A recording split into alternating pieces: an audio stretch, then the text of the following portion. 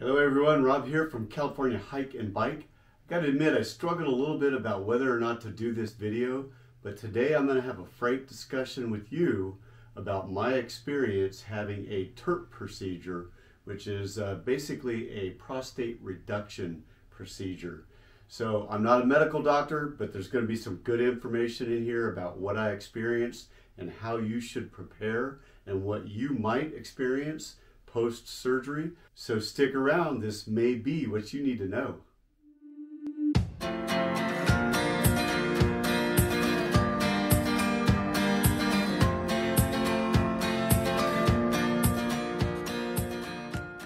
In the week or two prior to your surgery, do yourself a favor and pick up the items I have listed below in the description.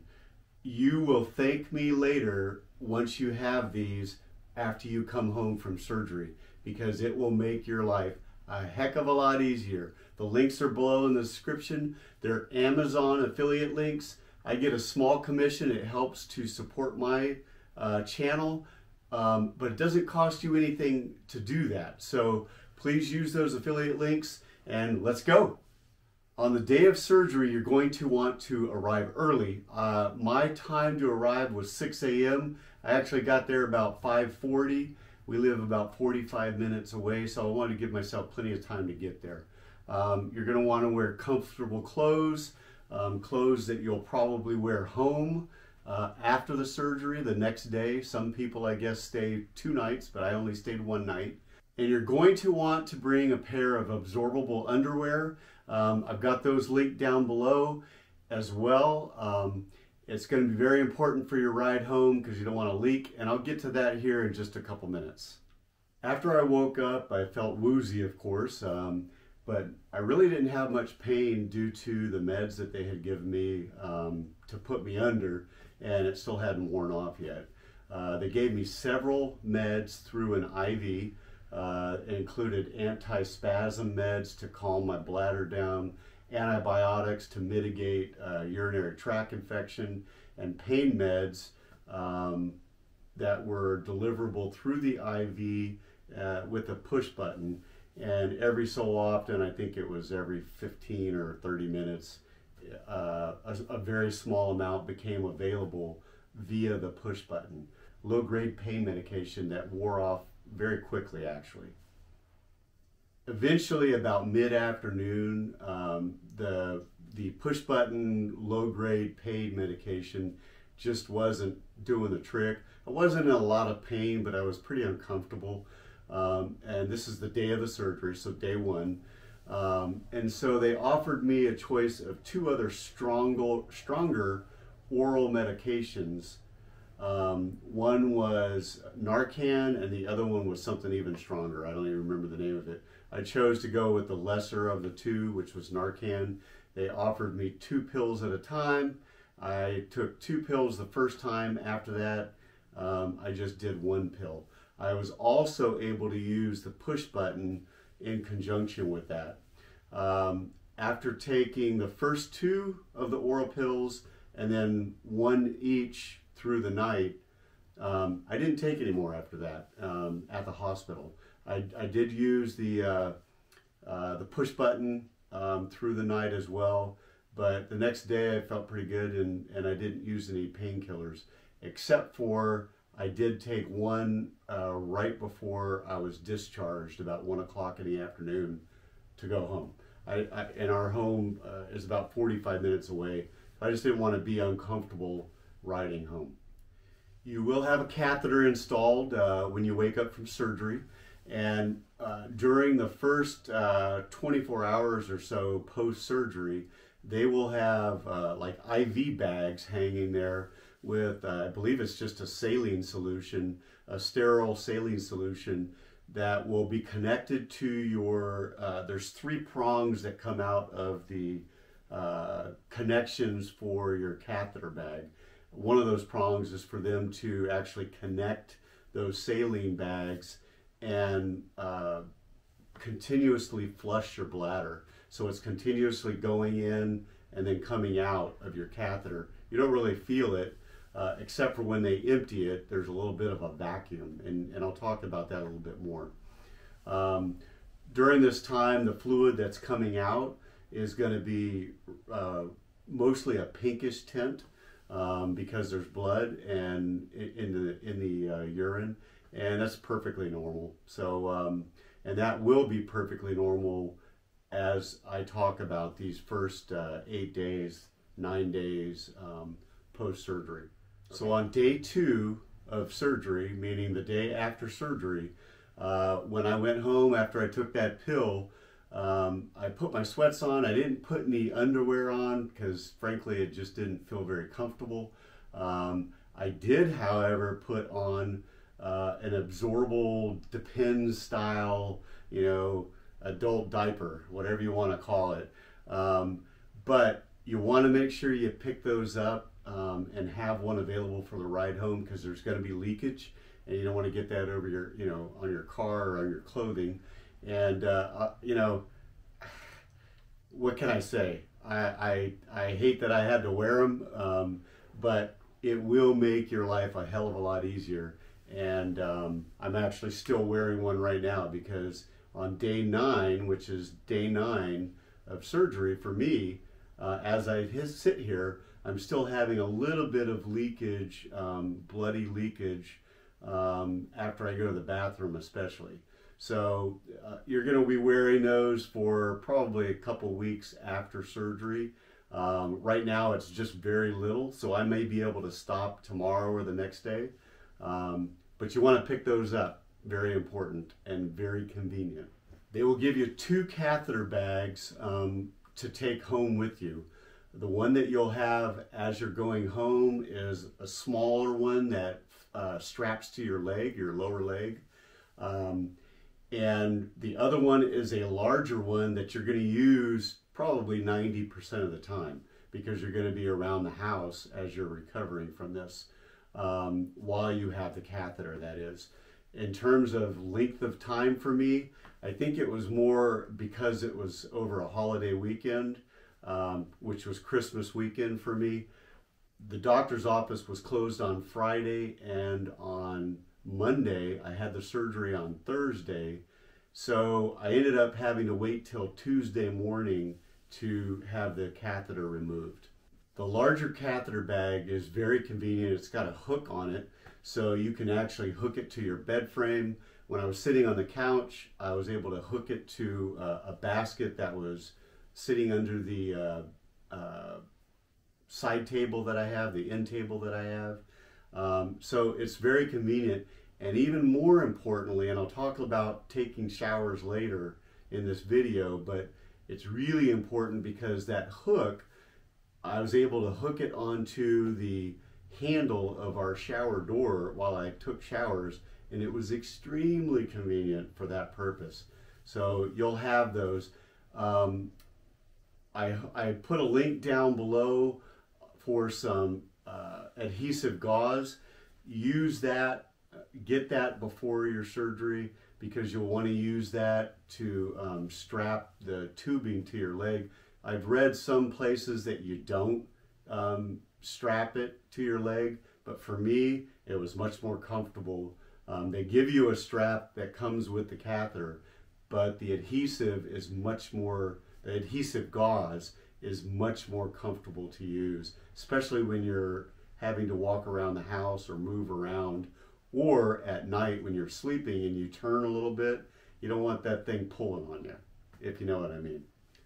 So days 2 through 5, I got a lot of rest. I just basically sat around or laid around in bed. I didn't want to move a lot. It is uncomfortable with that stupid catheter in, but probably the most important thing is to just drink a ton of water. My doctor asked us to log how much I was expelling into the catheter, and I was literally doing 750 to 1100 milliliters. I think it's milliliters. It's the marks on the, you'll see it.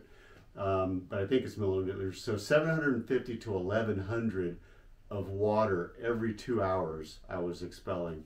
It basically had the effect of going right through my system and flushing it out. In days 2 through 5, in terms of pain, I didn't really take any pain pills during that time, except for at bedtime to help me sleep through the night.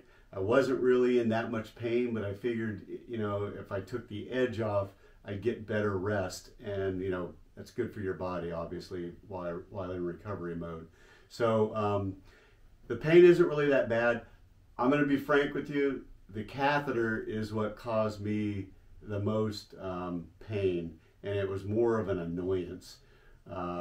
It's really important. Another purchase that you want is to get some of the body fluid lube, like a KY jelly type thing, and you're basically going to want to, after you clean the tube off, because there's going to be dried blood on your tube, and I'll talk about that a little bit more, but there's going to be dried blood right where it inserts inside you, and as you move around, it causes friction and it stings, it burns.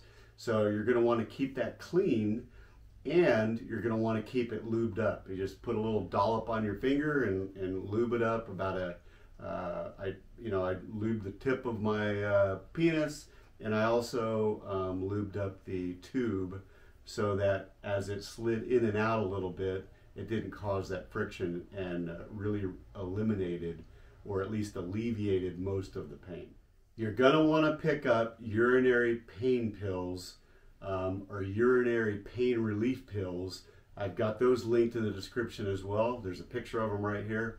These pills will help with the burning sensation while the catheter is in, and then especially from the days after post-catheter, it really helped me with the burning. I tried it a couple days without, and then when I started taking them again, I could tell the difference. So make sure you get the urinary pain relief pills. It's like if you have a it's like if you were to have a urinary tract infection. It's that kind of a stinging or burning, except amplified, and these pills really take the edge off of that. So during those days 2 through 5, while I still had the catheter in, so my wife and I are empty nesters, and during that time it was just easier for me to walk around naked under a robe. I didn't want any pants or any underwear except for the absorbent underwear. But frankly, when I was home during that time, I didn't even wear the absorbent underwear. I used absorbent pads because it was much more comfortable. Putting anything on there that constricts it at all makes it, just don't do it.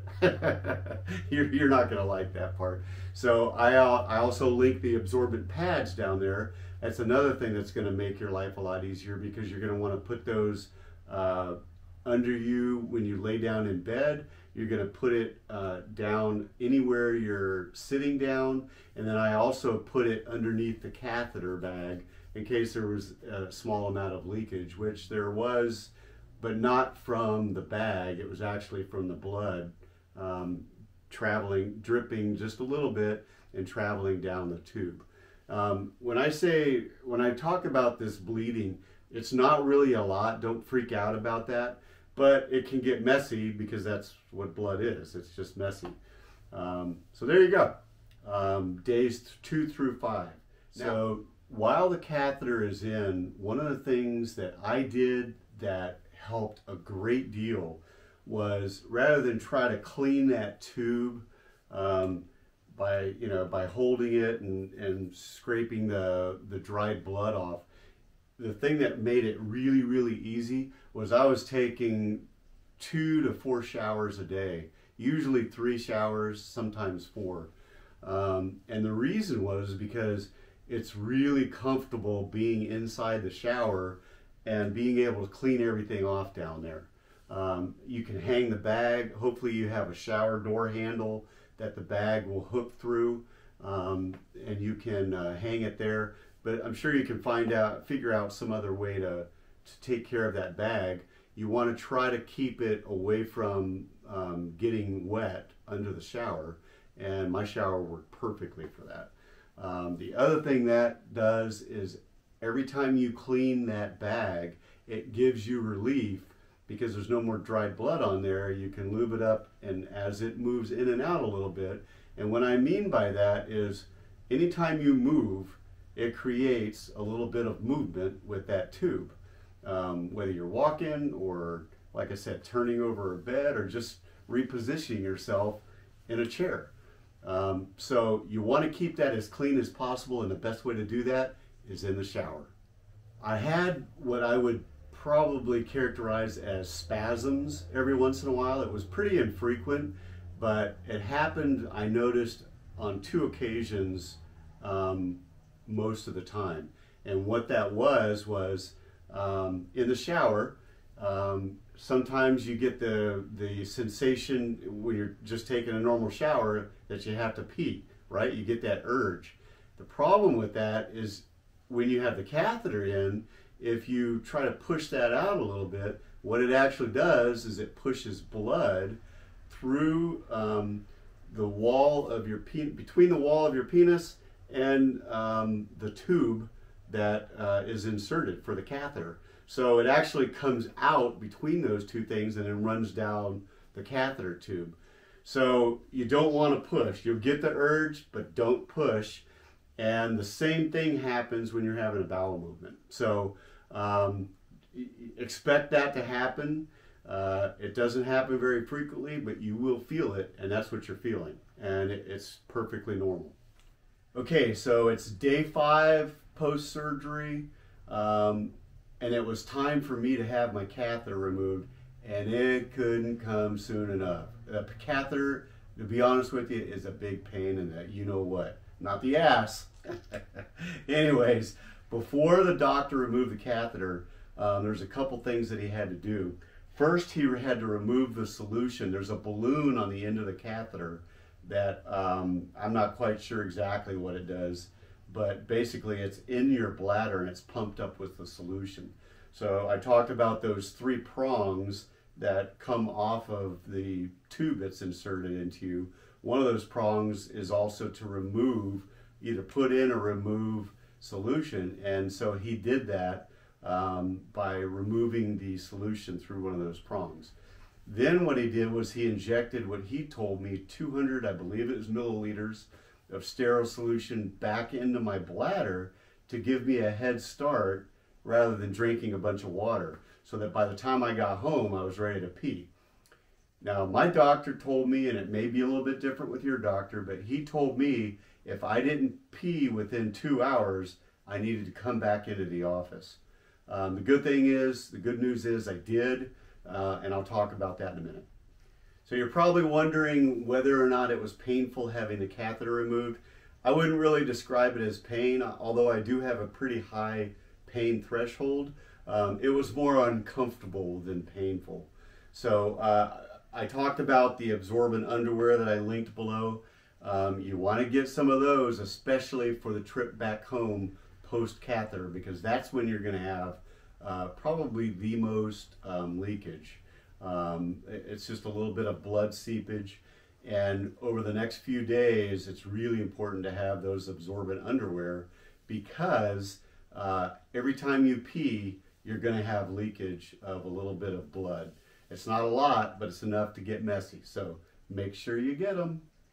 I'm telling you, I warned you. So when I got home, after a little while, I did need to urinate. It was probably about maybe an hour and 5 minutes after the catheter was removed. And I'm going to be honest with you, that first urination was the most pain I experienced during this whole procedure. It was a fleeting pain. It was sharp, stinging, but it went away pretty quick. And I think the reason is because what I did notice, as I was watching, pieces of either skin or scabs from the surgery was flushed out. And the one thing that I can tell you is, like, it was a freaking waterfall. It was awesome. And that made it worth it. I didn't even care about the pain, because I was kind of like looking down. I was like, wow, that is incredible. And it's been like that ever since. And hopefully, I've heard about some of the complications. I have had nothing yet, but man, it is nice. You will love that part. Days 6, 7, and 8, post-catheter were a little bit of a roller coaster, meaning that sometimes it was painful when I peed, sometimes I bled a lot more, sometimes I pushed a lot more, either like a small coagulated blood or scab. I couldn't tell which was which. But you want to drink a lot of water and flush that stuff out. It's very important. I will tell you though, I did mention it already, but I'm going to mention it again. The urinary pain relief pills will help you during this time frame for the first probably 3 to 5 days after you have the catheter removed, because it does sting when you pee, and that will take the edge of that off of that and give you a little bit of relief. And what can I say? It's welcome relief. So they say that about a week after your surgery is when the scabs will start to peel off and be flushed out when you urinate. And I definitely can confirm that. The very first time I did, and a little bit comes out almost every time I pee, frankly. And like I said, I can't tell really if that's coagulated blood or pieces of the scab or removal remnants of the surgery. I'm not quite sure, but they told me that was going to be normal, and I still had and still do have on days 7, 8, and 9. Today is day 9, I think, of this surgery, and so I still have a slight pinkish tint to my urine, and be expectant of that because it's completely normal. Okay, so that's it. That's day of surgery through day 9 of surgery.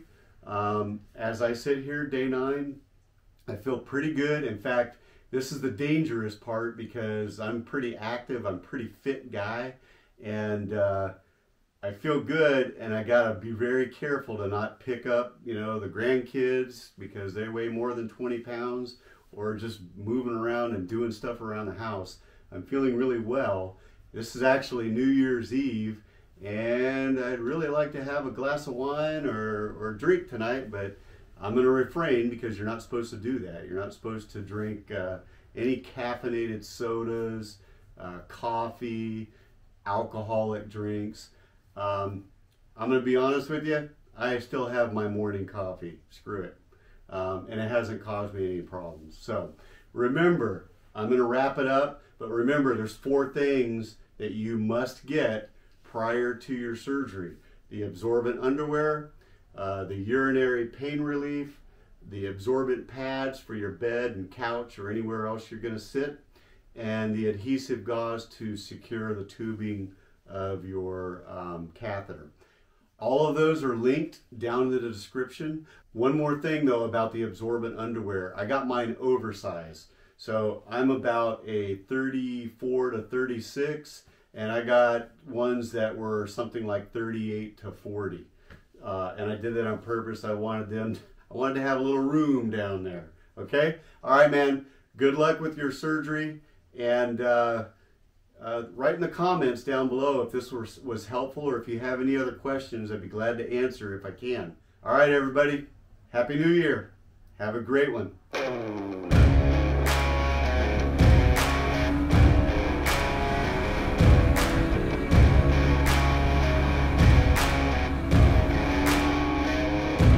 Yeah, oh my Lord, watch me sway. Darkness falls and we all pray, hoping for the light of day down to the river.